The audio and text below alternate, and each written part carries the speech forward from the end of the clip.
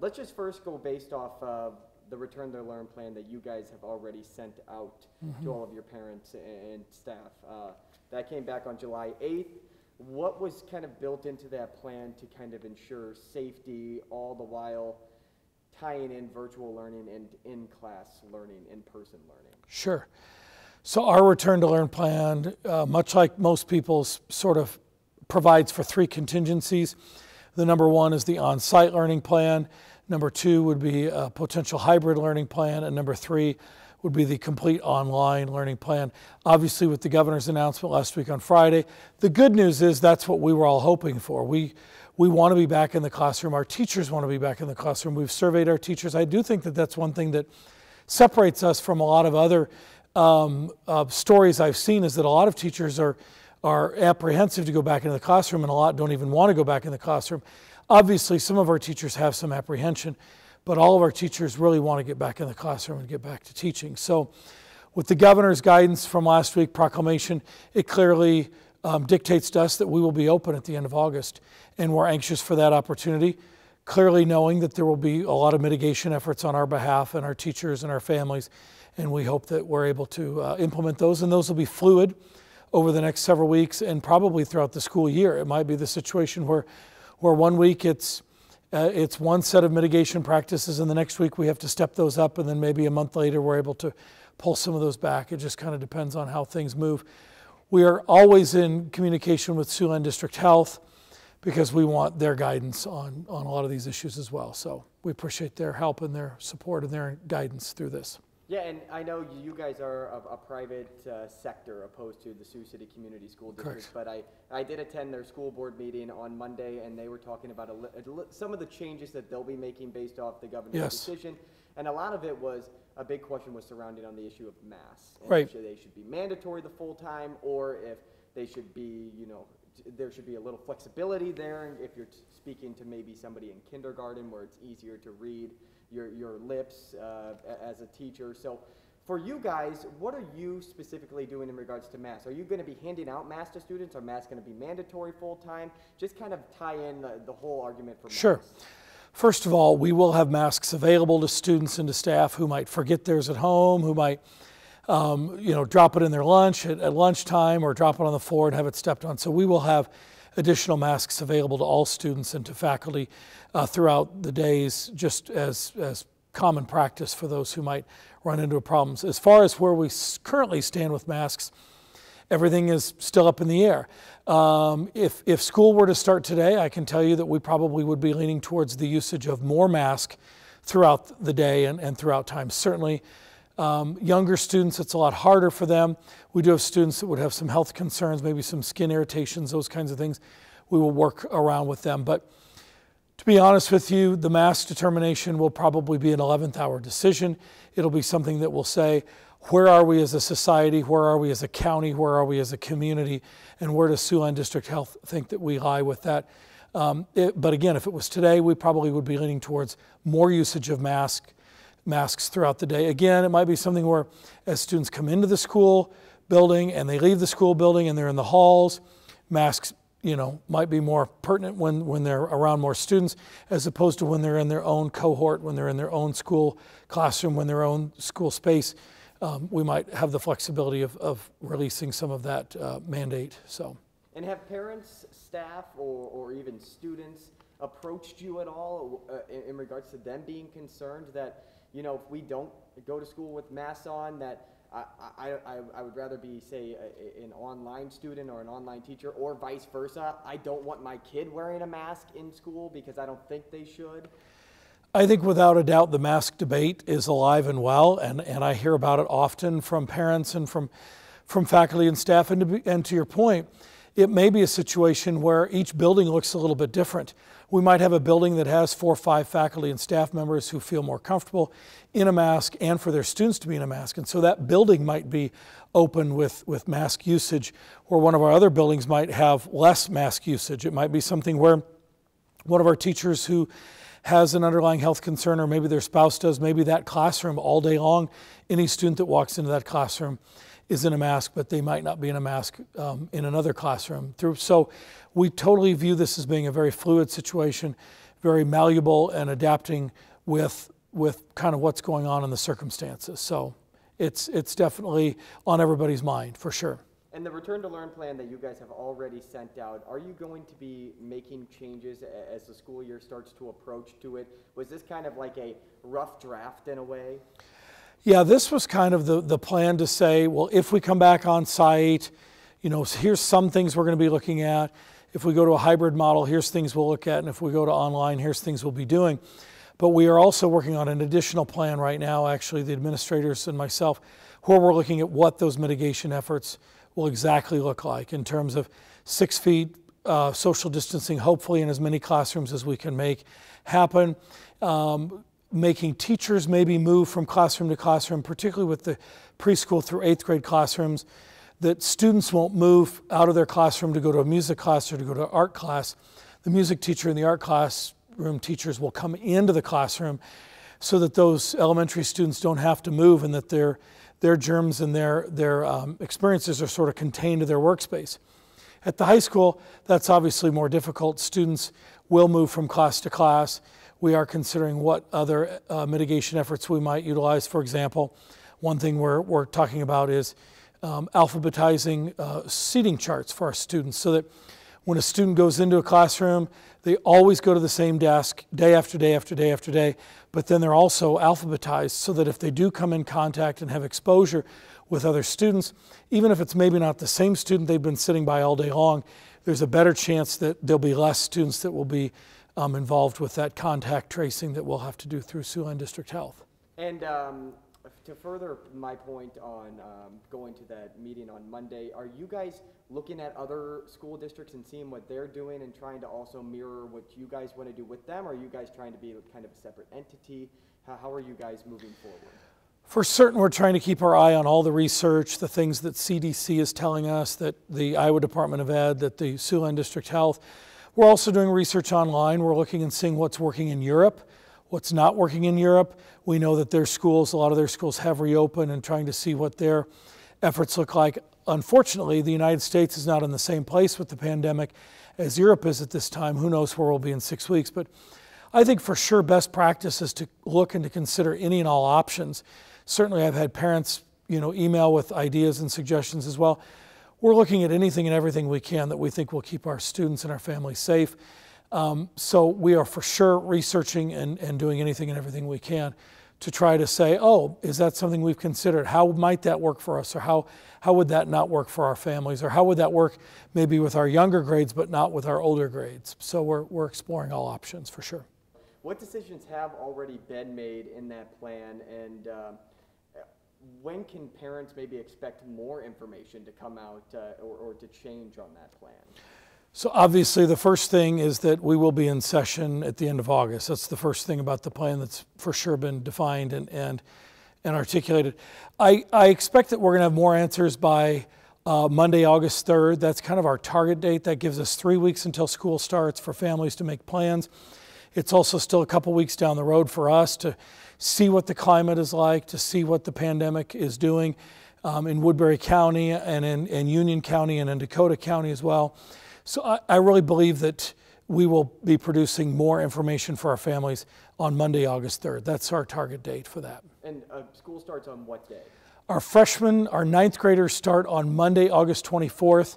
Everybody else starts on Tuesday, August 25th. All right, great. And with the plan that I saw, the hybrid learning plan, you were separating it based off the alphabet like you were talking about a little bit earlier, but like A through M and then N through Z are going to go on different days.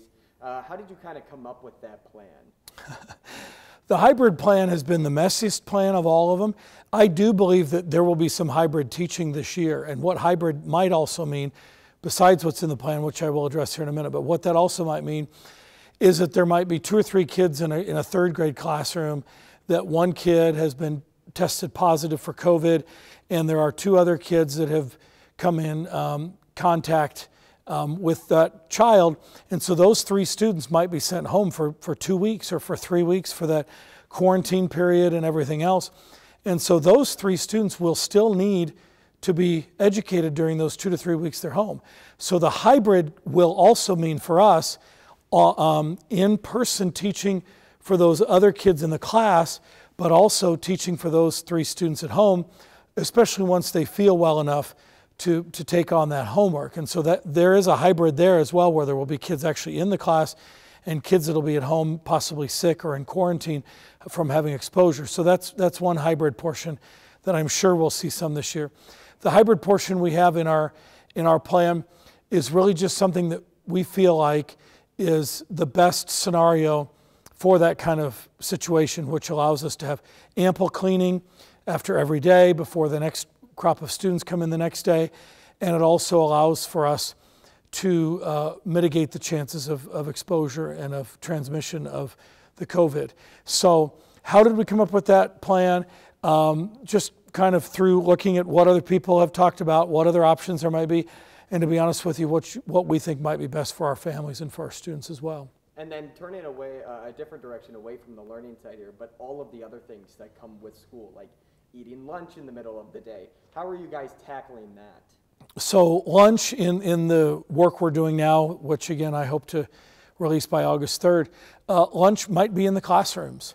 So students might get up, leave their desks, go to their lockers, get their lunch, or walk down the hall to the lunchroom, pick up their lunch and bring it back. Or it might even be the case in some of our lower grades where lunch is actually delivered to the classroom so that we can keep students in cohorts together where they're not mingling with every other kid in the building or every other teacher in the building, so that if we do end up in a position where we have a positive test, it doesn't just shut down the whole building. So lunch is certainly something we've thought a lot about, and I think the best answer is that it may end up being in our classrooms. And then what about even capacity on school buses?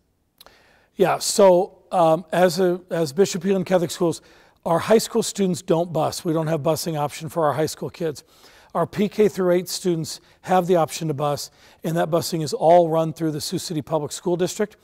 So if there will be decisions made on busing, we will just follow those decisions and the guidelines set forth by Sioux City Public Schools. Makes sense. Yeah. And then we talked a little bit about this already, but the wearing of masks. Say there's a kid that needs to go to the bathroom in the middle of like a class period. Are you going to say you have to wear a mask all the way there, or is that, again, still trying to figure out in regards to the whole idea of wearing a mask? I think that for sure that hallways will be one of the #1 places where we will probably have to utilize masks with our students, whether it's, massive amounts of students flowing through the hallways or whether it's just a few students at a time that have to go back to their locker or to the bathroom, as you say. I think because those areas will be traversed by so many different students and our faculty, that's sort of necessary.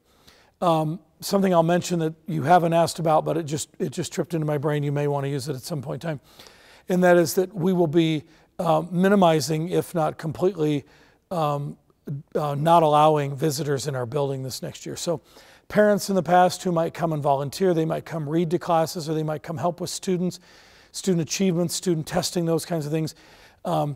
When parents come to pick up kids before and after school, drop kids off, pick kids up, we're basically going to minimize, if not completely eliminate, guests in our building this next year to try to help just allow for not necessary foot traffic in our buildings to help keep people safe too. So. No, that's a great point. I appreciate you bringing that up.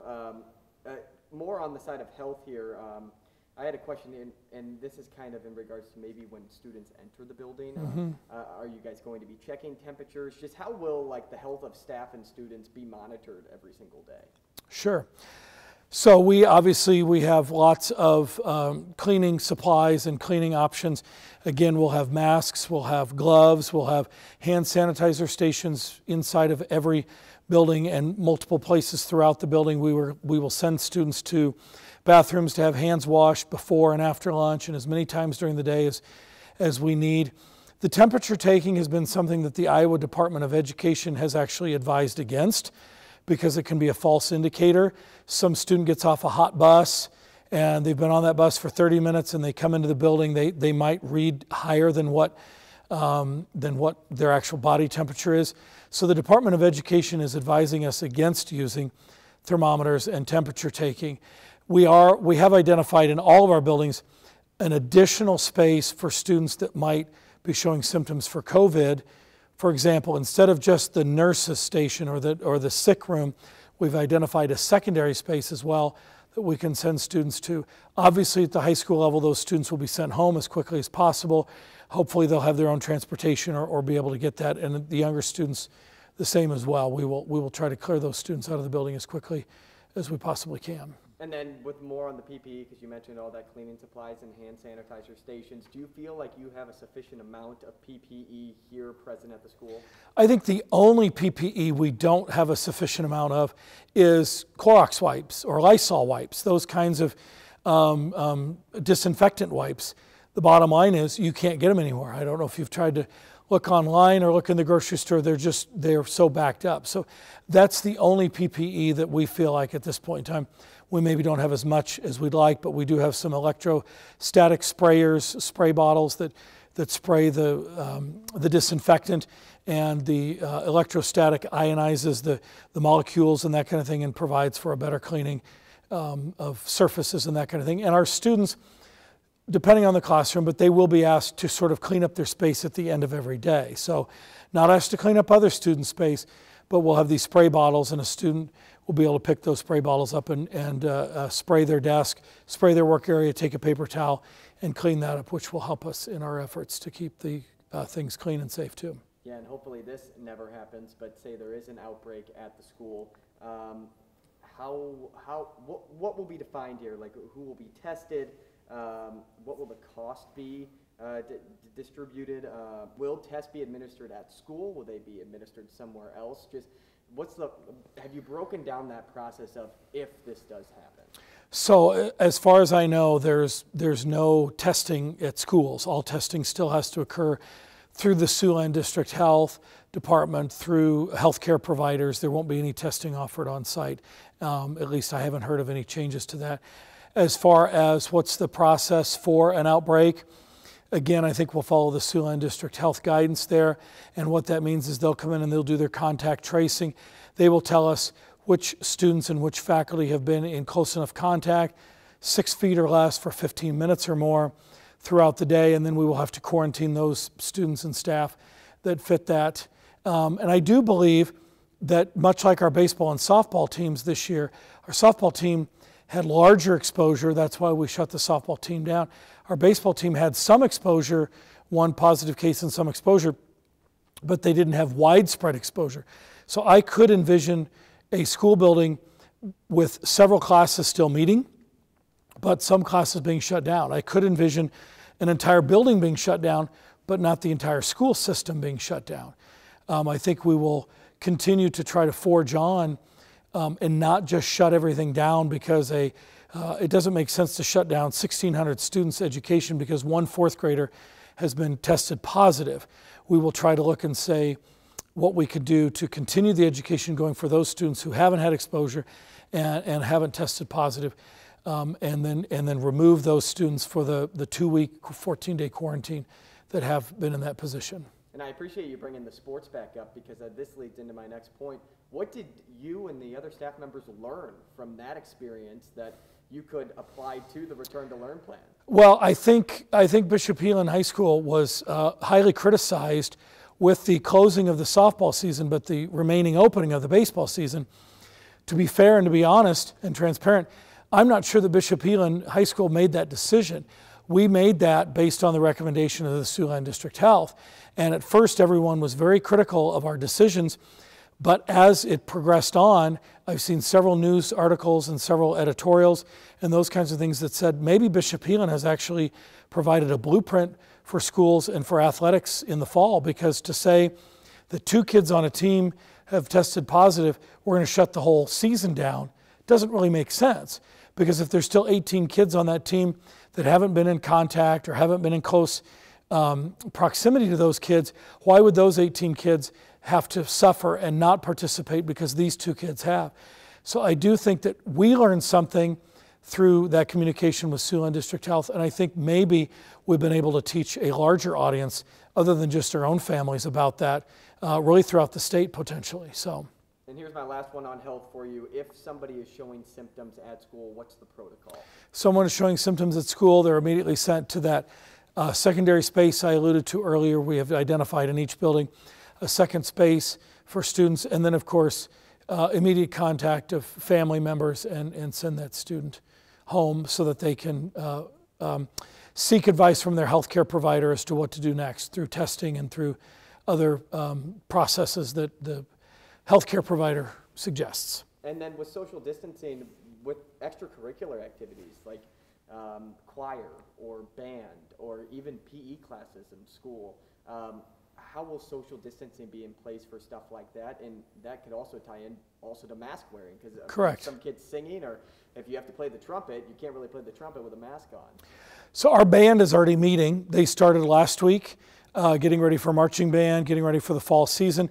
And our marching band director is following the guidelines from the Iowa High School Music Association, the IHSMA. And they have the social distancing, when to wear masks, when it's okay to take the masks off, how far to keep instruments apart from each other.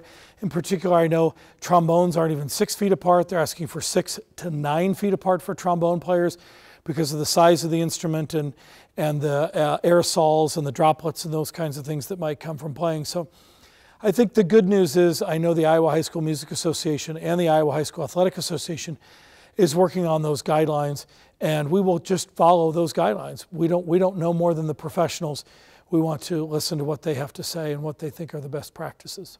So in regards to teachers, because I found this pretty interesting when I was kind of following along with other people's plans, and I don't really think this was really written out, but say a teacher tests positive for COVID-19, and I'm assuming they have to be quarantined for the 2-week period, but would sick leave be paid? Like, is it unpaid? Would they be teaching online classes from home to their students? And then maybe even follow that into substitute teachers. And correct. With the governor saying that requirements are lowered for substitute teachers, how will you guys be grabbing substitute teachers and telling them that you will be safe in our school? Yeah, I think if a faculty member tests positive for COVID, we'll have some obvious concerns there on not only the health of that staff member, but on how we deliver that education in that faculty member's absence. Certainly if a faculty member has been exposed but not necessarily diagnosed with COVID, they might return home in quarantine and teach in an online format from their home to the students back in the school. That is certainly a possibility we've considered and we're discussing, and probably will come to fruition at some point in time during the season or during the school year. If the faculty member tests positive for COVID, then obviously while that faculty member is ill and unable to teach in online format, we will have to hire a substitute teacher. We are providing as many mitigation efforts in our classrooms by arranging the desks and arranging everything. We're getting out all unneeded furniture in every classroom so that we can further distance out desks. And to the point I've made a couple times earlier, all of our buildings are different. We have some buildings that have smaller classrooms. We have some buildings that have larger classrooms because when they were built, there were more kids that went into those. I do know that we have very small class sizes in all of our buildings. Our average class size is 17 to 20 students, depending on which grade level and which building you're in. But that's a significant difference from a lot of other Siouxland schools. A lot of other Siouxland schools have 32 kids, 35 kids, 38 kids in a classroom. Well, if you have 34 kids in a classroom, trying to socially distance those kids is a lot different than trying to socially distance maybe 17 or 18 kids. So we'll continue to work through that and make decisions as we know how to. And then with substitute teachers, have you seen like maybe an uptick in more people wanting to do it? Have you seen more people concerned about coming like from all different places? Sure. And are you concerned if somebody were to come from a different school district, say, here to substitute teach? We have a hard time finding substitute teachers as it is. I know the governor's proclamation might help us in that. And to be honest with you, in the short period of time since that's occurred, we don't have any more information as to whether or not there might be more substitutes out there for us to consider.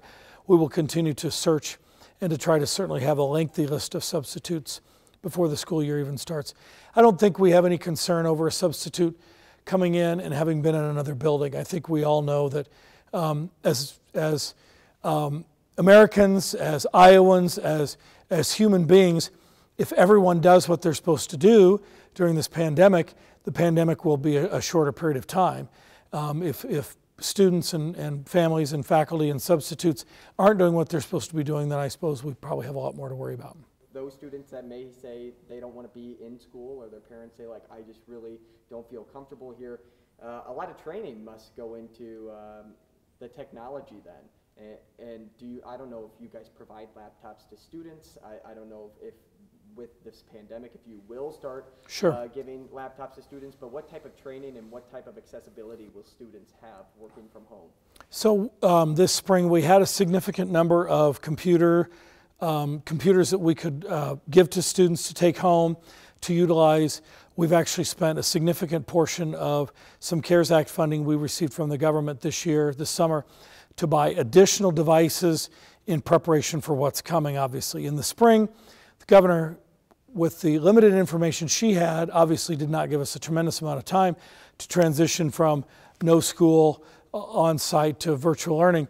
So we do have lots of professional development lined up. We do have lots of professional development lined up for our teachers here in late July and in early August. Some of that is actually through the Diocese of Sioux City, and some of that is through the professional development we're organizing here at Bishop Heelan Catholic Schools in an attempt to streamline what our teachers do. We've also, and our families receive, we've also identified only 2 learning platforms that will be used in an online learning scenario. All of our 3rd grade through 12th grade students and staff will use what's called Google Classroom, and that is where they will check in and check out and where all the materials will be posted. So families will only have one password, maybe multiple passwords if they have multiple children, but they only have one password to get into that. And then for our PK through 2nd grade, we'll be using a platform called Seesaw. And so again, all parents will know exactly where to go. We're not going to allow multiple, platforms depending on what grade, what building, what subject. We're just sticking with those 2 platforms, and we think that will help our families, our students, and our faculty. And how will you make sure no student kind of gets left behind in that process? So obviously, we are not a one-to-one school. With the purchase of the new computers we've done this summer, we will be close to that. A lot of our families do have devices at home. What we did this spring and what we will do this fall is we will have the opportunity for students to check those computers out, knowing that a family of 4 students at home might not need 4 laptops. They might need 3 laptops, and we'll help them get to those numbers that they need at home to ensure that they have access to what they need. And John, I know I've been taking up a ton of your time. It's good. I just want to make sure that we don't have to come back to you and have to do this all again. Okay, so here's one that I wrote up here about a COVID-19 liability waiver. Are you making students or parents sign those?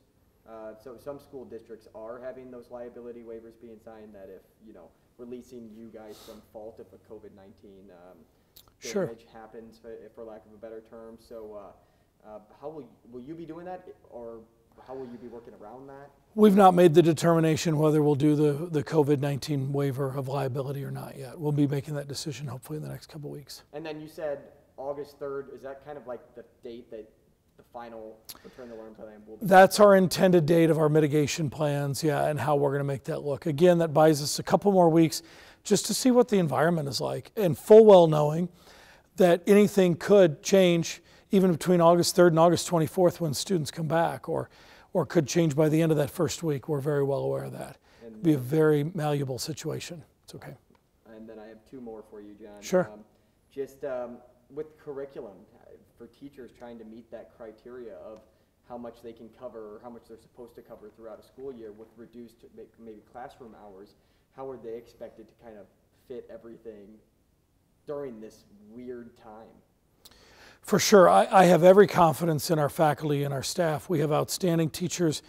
I know that they will prioritize the subjects and the topics that need to be prioritized in order to progress our students along at the pacing and at the skill level that we need to see happen.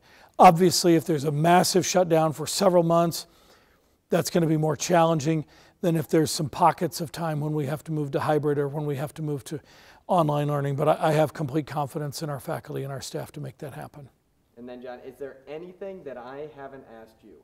Is there anything in regards to maybe stuff that are still going on this summer for the past seniors? Is there anything that's leading into this year that I'm forgetting to ask you? I know we covered a lot of information, but can you think of anything? We did. I don't think so. I think maybe the one thing I might just add is that I think all administrators over the summer this year have in particular put in lots and lots of hours and time and energy and stress to try to help make this upcoming school year a success for all of our faculty and our staff and our students. I certainly know that our faculty will be great beneficiaries of the work that our administrators have done, full well knowing that this summer has been unlike any other summer that we've experienced when it comes to planning for the fall. And I know that not just bragging on our own administration, but I can only imagine that all administrators from all across the country have done a tremendous job of doing what they think is best with the information that we have, knowing that none of us have lived through anything like this. So I know that I appreciate our families, and I'm sure my counterparts appreciate the families of all in our community who are being patient and understanding that everybody's doing the best we can with the information that we've been given.